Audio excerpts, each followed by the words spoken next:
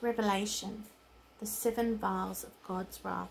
16. And I heard a voice out of the temple saying to the seven angels, Go your ways and pour out the vials of the wrath of God upon the earth. The first vial and the first went and poured out his vial upon the earth.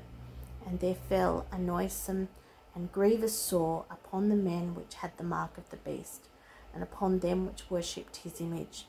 The second vial, the second angel poured out his vial upon the sea, and it became as the blood of a dead man, and every living soul died in the sea. The third vial, and the third angel poured out his vial upon the rivers and fountains of waters, and they became blood. And I heard the angel of the waters say, Thou art righteous, O Lord, which art and was and shall be, because thou hast judged thus. For they have shed the blood of saints and prophets, and thou hast given them blood to drink, for they are worthy. And I heard another out of the altar say, Even so, Lord God Almighty, true and righteous are thy judgments. The fourth vial, and the fourth angel poured out his vial upon the sun, and power was given unto him to scorch men with fire. And men were scorched with great heat, and blasphemed the name of God, which hath power over these plagues, and they repented not to give him glory.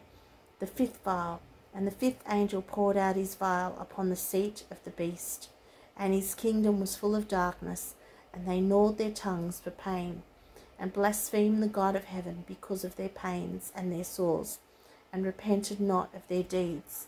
The sixth vial, and the sixth angel poured out his vial upon the great river Euphrates, and the water thereof was dried out, that the way of the kings of the east might be prepared. And I saw three unclean spirits like frogs come out of the mouth of the dragon, and out of the mouth of the beast, and out of the mouth of the false prophet. For they are the spirits of devils working miracles, which go forth unto the kings of the earth and of the whole world, to gather them to the battle of the great day of God Almighty. Behold, I come as a thief. Blessed is he that watcheth and keepeth his garments, lest he walk naked and they see his shame. And he gathered them together into a place called in the Hebrew tongue Armageddon.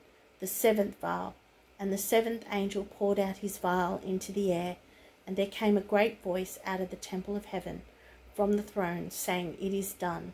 And there were voices and thunders and lightnings, and there was a great earthquake, such as was not since men were upon the earth, so mighty an earthquake and so great. And the great city was divided into three parts, and the cities of the nations fell, and great Babylon came in remembrance before God, to give unto her the cup of the wine of the fierceness of his wrath. And every island fled away, and the mountains were not found. And there fell upon men a great hail out of heaven, every stone about the weight of a talent. And men blasphemed God because of the plague of the hail, for the plague thereof was exceedingly great.